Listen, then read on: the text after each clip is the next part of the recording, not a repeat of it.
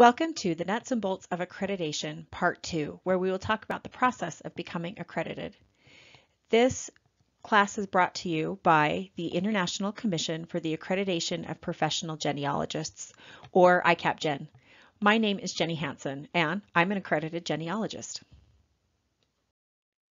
The content of this video, as well as the thoughts, views, and opinions expressed herein, belong solely to the creator and do not necessarily reflect the views of Family Search International and RootsTech.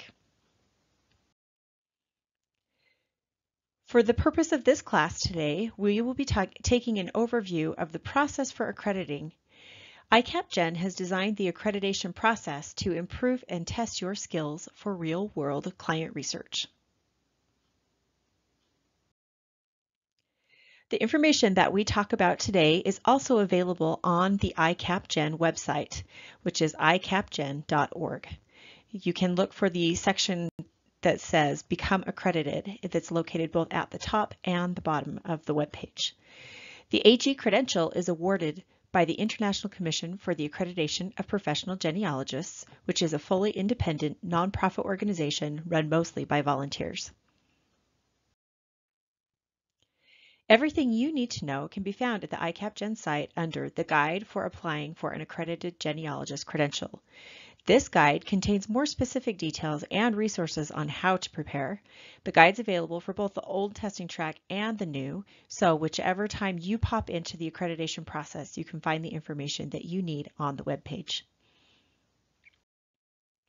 To begin with, you're going to want to choose from one of over 30 different testing regions that you could specialize in. One of the reasons the ICAPGen has chosen to base their credential on a specific testing region is because it allows you to become more expert in that region. So tests for additional regions are in various stages of development, and all good research requires similar skills and understanding of methodology. I personally am accredited in doing research in Denmark, but that doesn't mean that I only know how to do research in Denmark. For example, my Danish research skills can help me with research all through Scandinavia, several European countries, and of course the basics in the US. So just because you're choosing one region doesn't mean that you're limited to only doing research there. There's currently 9 different regions in the US. This is the most common area to become accredited. These regions are formed because they have similar types of records and a similar history. As you work in a region, you will learn the important skills for that particular region. For example, in the Gulf South, there were a lot of records lost due to the wars and natural disasters. So there's what people refer to as burned out counties. So you have to learn the different strategies to work through these different areas and become really proficient in the records that do exist and those that don't, and know the workarounds that will work out best for the area that you're interested in. Let's talk about the logistics of the actual test. So there are 3 different levels in the testing process, and each of these levels has 2 sections. Level 1 is the readiness assessment and a 4-generation project. Level 2 is 2 different exams, one on document interpretation and one on general genealogy questions. And Level 3 consists of a 4-hour research project and then an oral review with a board of experts. Each of these levels has to be passed at 90% proficiency, but don't panic, even though 90% seems really high. If you don't pass a portion of the exam, you just need to go and redo the portion that you did not pass. And once the entire level is passed at 90%, you can move on to the next level.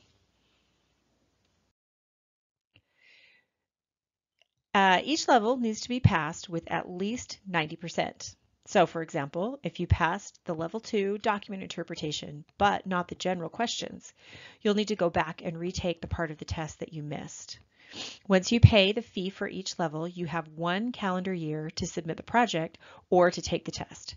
And after 3 attempts, a candidate needs to wait 12 months before trying again. In other words, you can try three times within that calendar year, and after that, we'd like you to go back and maybe sharpen up your skills before you come and retest on that section again.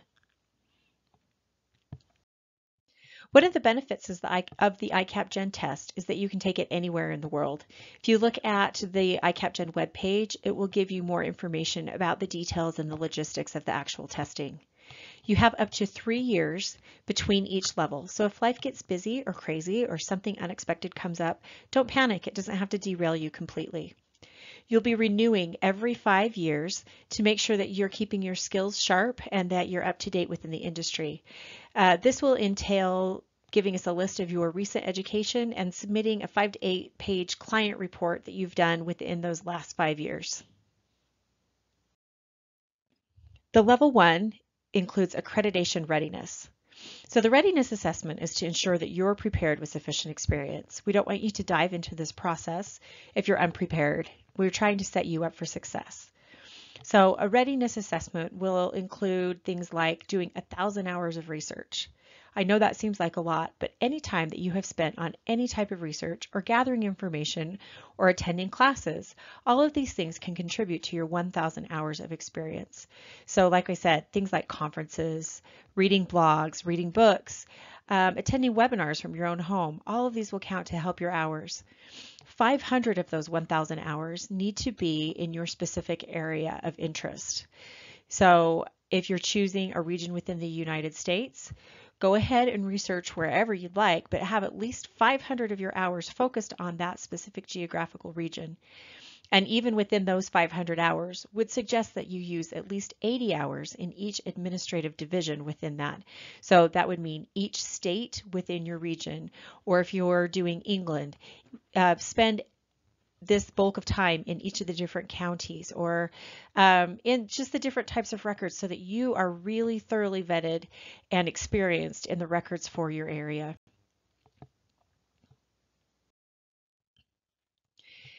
You'll then need to move on to your 4-generation project. This is going to be client type research. So it's something that you might do if you were working for a professional genealogy research company or if you had an independent client of your own. You will be choosing the family. It could even be your own family, or it could be another family that you're interested in. You'll need to include 4 connecting generations, and each of those needs to have one life event within the region of interest. The first generation of that family needs to have been born on or before a rolling birth date 80 years before submission. So, for example, if you're going to start your accreditation process in the year 2020, you would need to have somebody who was born at least by 1940 so that you have that 80-year span that we're working with.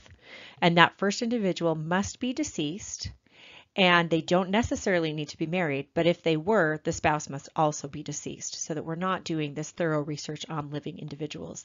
It shows that you're going to be reliant upon the records and not on someone's knowledge or remembrance of the facts. One of the benefits of the ICAPGEM process is that others can read and edit your project.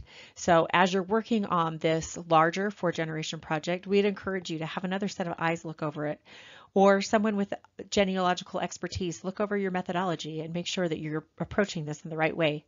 We encourage you to have others edit your project. And as part of the ICAPGEM study groups, others will be reading and editing your project, as well as you reading and editing others' projects. There is a 40-page limit, and we ask you to only include 40 documents, which will require you to kind of weed things down so that you only have your 40 most important documents.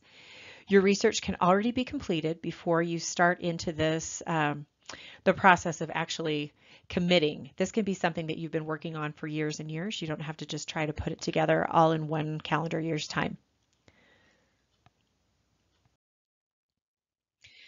So here is what your 4-generation project needs to include. You'll need to have your report, like we mentioned, as if it was written for a client, a pedigree chart that shows these 4 families, the 4 generations included, family group sheets on those 4 families, and as we mentioned, key sources that only include your top 40 documents. We'd also like to see a research log with both your positive and negative searches. We want to be able to see everything that you have done as you compile this large project. The report needs to include a very clear and strong objective. Anytime you start out client work, you're going to state what the client is hoping to find so that the goal is very clear and easy to find for anybody who's reading the report.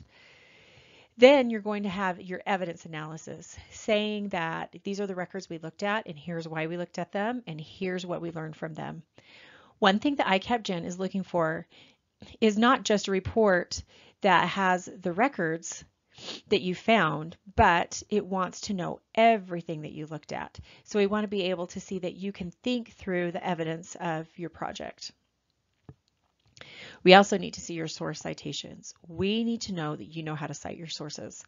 We need to be able to see that anybody could pick up this report and go back and find the original records that you looked at.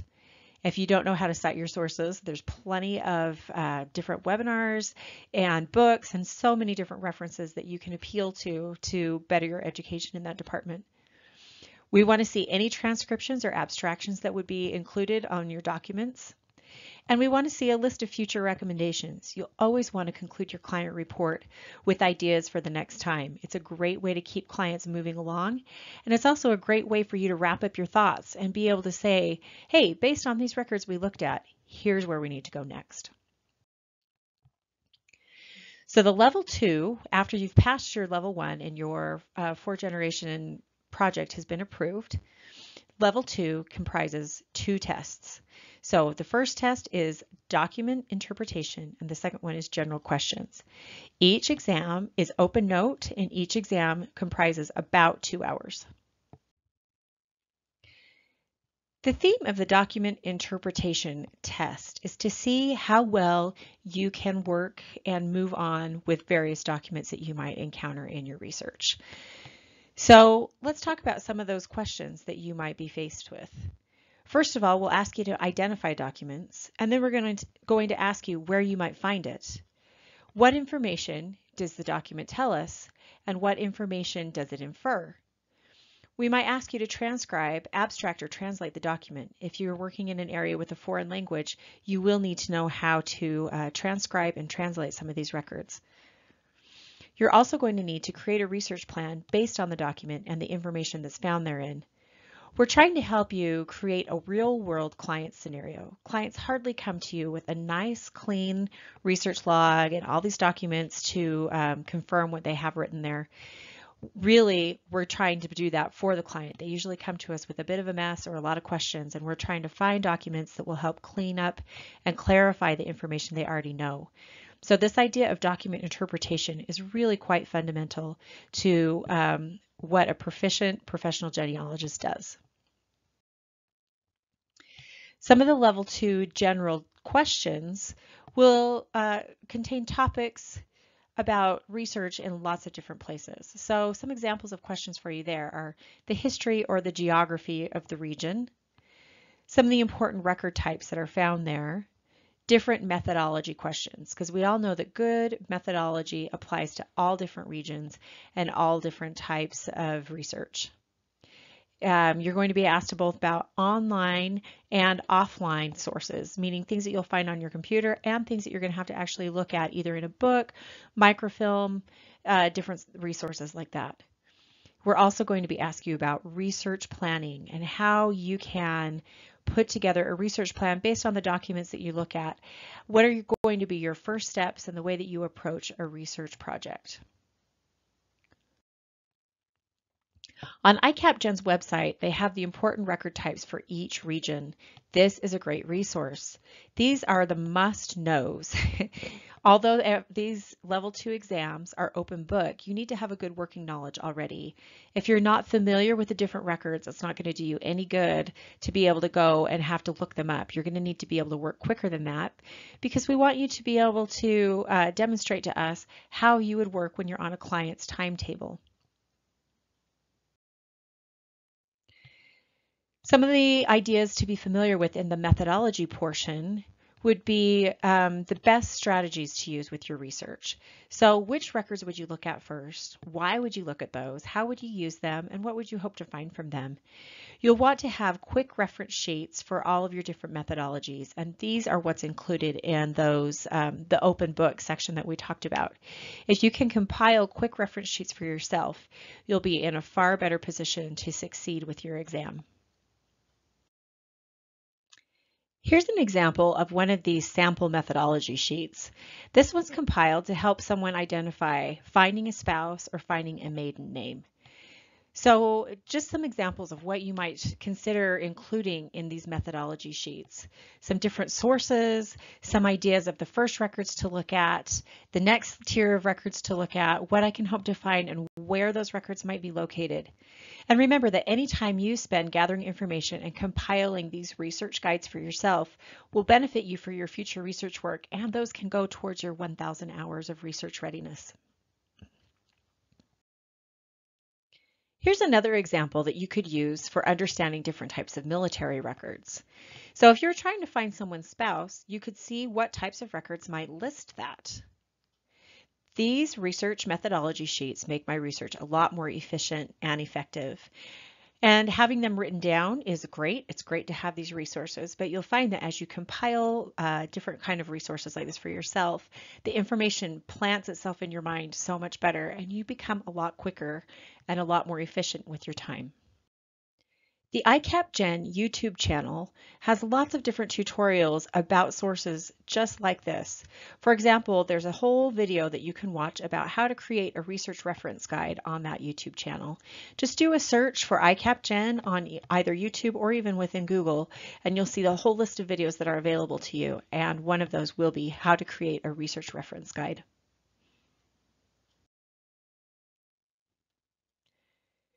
When you're compiling these, there's a few different ways that you can do that. You could use Evernote, you could use Google Docs, you could even just create a normal document for yourself.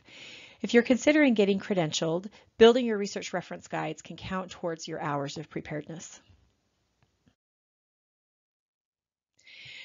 We frequently are asked, how do I find the information to put into these reference guides? Well, my favorite is the Family Search Wiki. I think that's just a goldmine of information. Other things that you can look at are the Family History Library Catalog, other databases like in Find My Past, Ancestry, Family Search, etc. Cindy's List is still valid even though it's been around forever. We tend to kind of push that one off and not think that it's as good as it used to be. Sites like Linkpendium, and then there's of course all the different reference books, different blogs that are available, so many different online sources that you can consult to help compile these methodology sheets. Once you pass these two exams on level 2, you'll move on to level 3. Level 3 is a proctored 4-hour research project. You might think 4 hours is not very long to do a research project, and that's right. We don't expect you to create a huge 4- and 5-page document for this pretend client that you're doing research for. We want to see that you know how to do research and how to go about constructing a project for a client. Once that level is passed, you'll move on to an oral review. So the project, this 4-hour project, would be really similar to that level 1 4-generation project that you did, but like I said, you only have 4 hours. So within that 4-hour time frame, we want to see a report, which might just be 1 page. We want to see the pedigree chart that would show what generations you were trying to link, a family group sheet that identifies everyone that was included in your research, source documents. What did you look at? Tell us, show us that you know how to cite those sources even when you're on a time crunch. And we want to see your research log. We want to know what you've done. How did you go about approaching this tricky short project? This 4-hour research project is your time to shine. Show us that you're ready to take on client work. Prove to yourself that you have the confidence and the ability to work with a time crunch. This is going to create a real-time research experience for you, and we want to see that you know how to do it. So the final step, after you have finished out that 4-hour project, you'll be invited to meet with an oral board of review. And I know this sounds terrifying. My experience was a little bit intimidating because I walked into a room and I knew those people sitting on the board and I knew that they did not know me, but they were people that I had respected and admired. And I felt intimidated by it, but I was really surprised at what a friendly experience it was. By the time you get to this last step in accrediting, everyone's cheering for you and everyone wants you to succeed. So there's no extra travel required for this. It can all be done on a video chat. Plan to have this last for about 2 hours. And one of the great things that happens in this level 3 board of review is that if there's been any little holes, even though you've had to pass each level at that 90%, if your board is reviewing the things that you've done and says, this is still a weak spot for this person, rather than telling you that you don't pass, they might just assign you a project to help you become a little bit more proficient in that area where they see the hole. It really is a friendly, encouraging stage to be in the accreditation process. So when you consider all the steps that it takes to become accredited, you're going to understand that it really is an investment of your time, but it will make you such a more efficient and qualified researcher. It will give you the confidence you need to be able to charge people to do their work for them. An accredited research has learned the excellent skills that carry to all different levels of research. Thank you for joining me for this overview of the process of accrediting. This class has been brought to you by the ICAP Gen. Any questions that you have about the process will likely be answered by going to the ICAP Gen webpage, which is here at the bottom of the slide, www.icapgen.org. Again, my name's Jenny Hansen, and I thank you for joining me. Good luck in the process.